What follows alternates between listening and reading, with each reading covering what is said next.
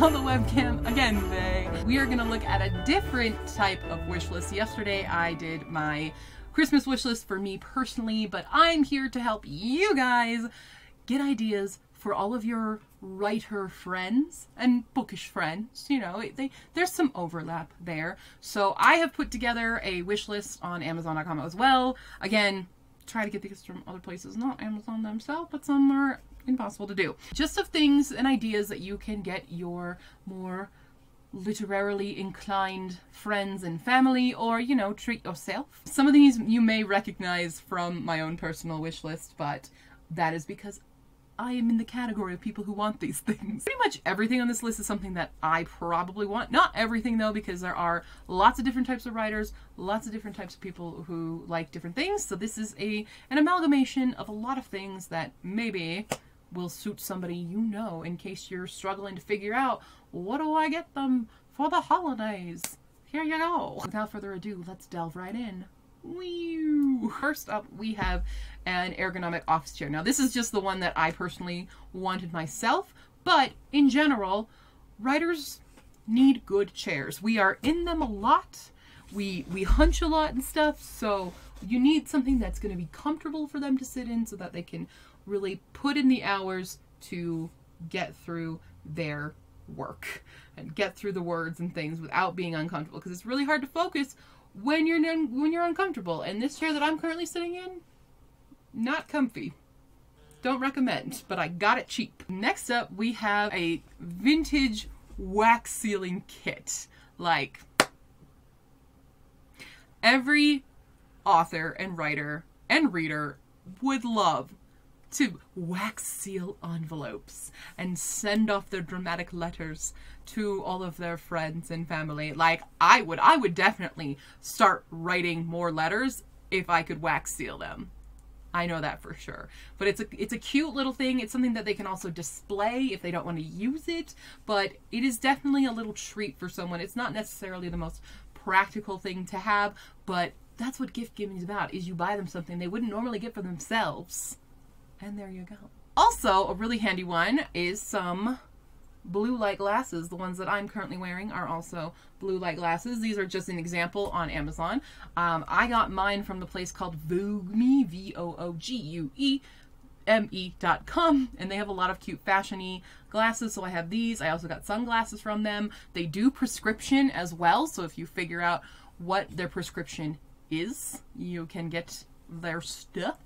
I'll put a link in the description for it, but blue light glasses are kind of essential for writers because we are staring at screens all the time and it's very damaging to our eyes.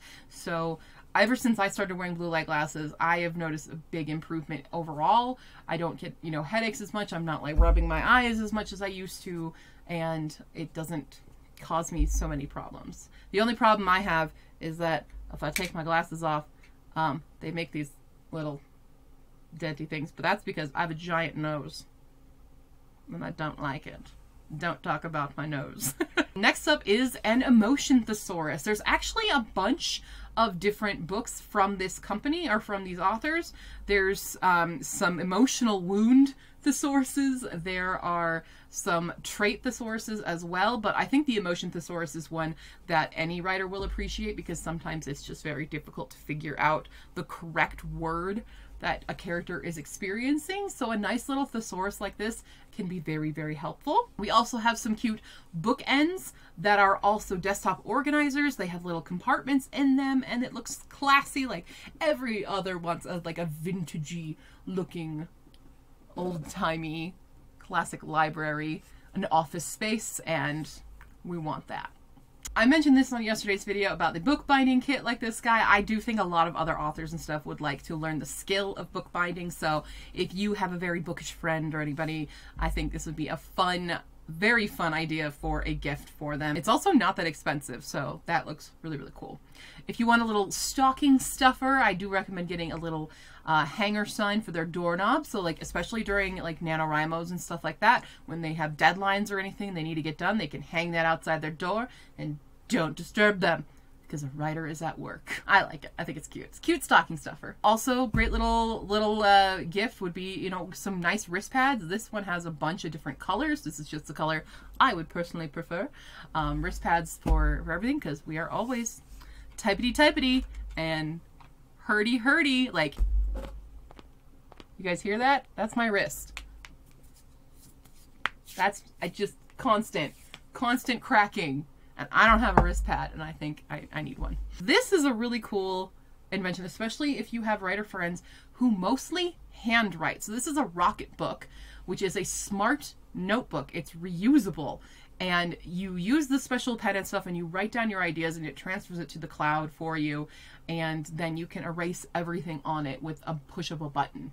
And I think that's really, really cool. I don't really handwrite at all, so this gift wouldn't personally work so much for me.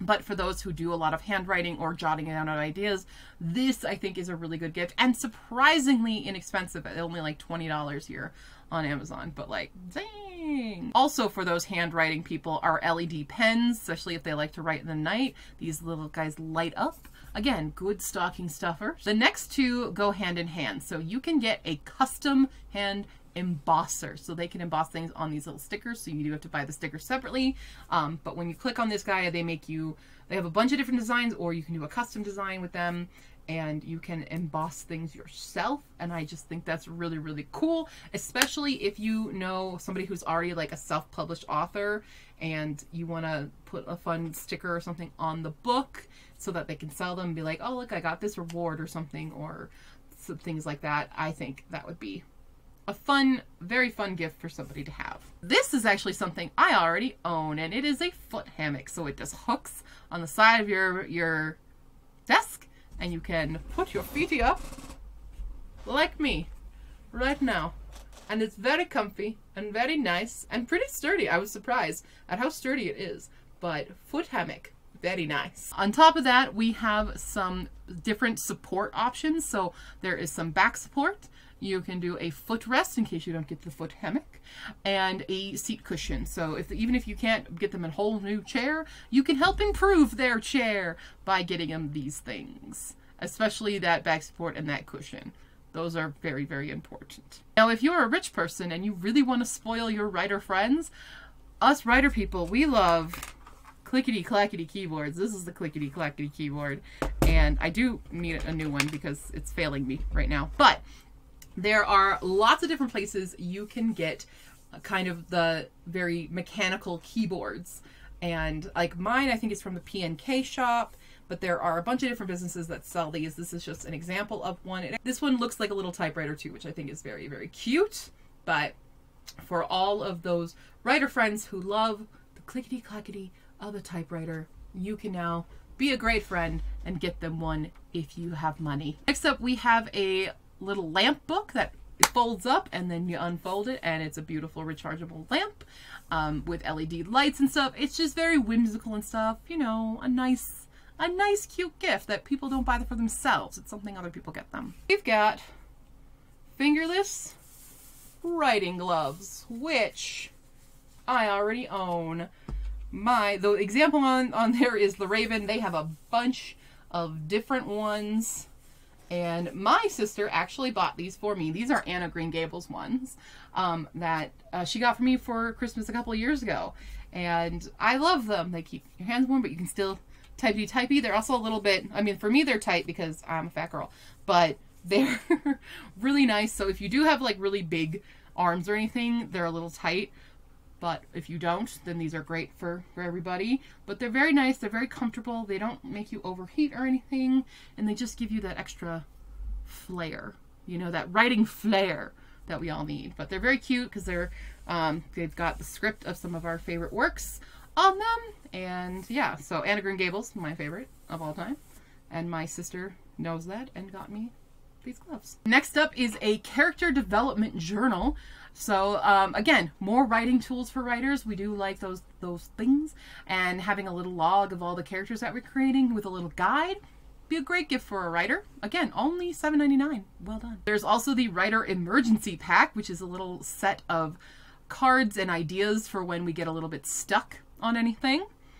And we have Aqua Notes, which are waterproof notepads that you can hang in your shower, because we all know we all get our best ideas in the shower. And so, but when you're in the shower, you don't have anything to write on. So these are a great solution to that with their waterproof notes and the special pen that goes with it. And then you tear it off and you take it over, and not forget the idea as soon as you get out of the shower. Authors and book people really love to be comfy and cozy. So a heated throw blanket would be very nice. You know, along with that, some nice candles, literary candles. So this current one is a Jane Austen one. There's ones that like smell like old books and things, and those are all the cozy things that writers and readers really. Then we have a little collection of some desktop design stuff. So we have some wooden holders with little compartments in them, a Kleenex box, more holders. There's one that's a typewriter. All of these are really good, really cute things that you can get your writer friends, and I think any bookish person will appreciate it, because aesthetically, so pleasing. So pleasing. You can also get them a little retro speaker. This could go for a lot of different people, not just writers and authors, but a little Bluetooth speaker. They can play their favorite little writing playlist, but it's all antique looking and cute. So yeah, of course. Messenger bags. Writers love messenger bags because they got to carry their laptops around everywhere so they can write anywhere they want. So a really nice high quality briefcase satchel or anything. I particularly like this style that look kind of old and vintage and very makes you feel a little bit Indiana Jonesy, you know. But that would be a great thing for them. Also travel mugs. This one's a little bookish travel mug. We all love that. Everybody loves their hot liquids.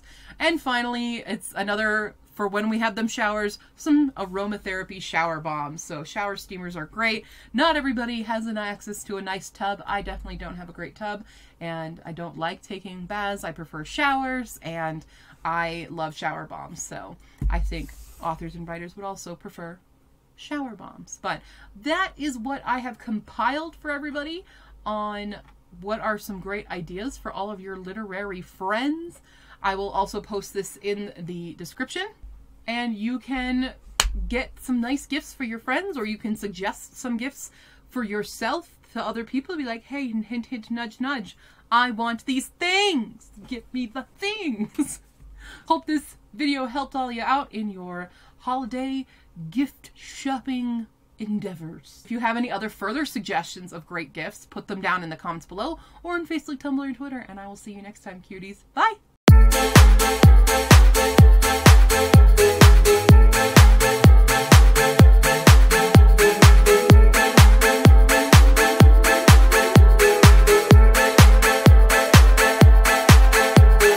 Next up, we've got fingerless writing gloves, which I own.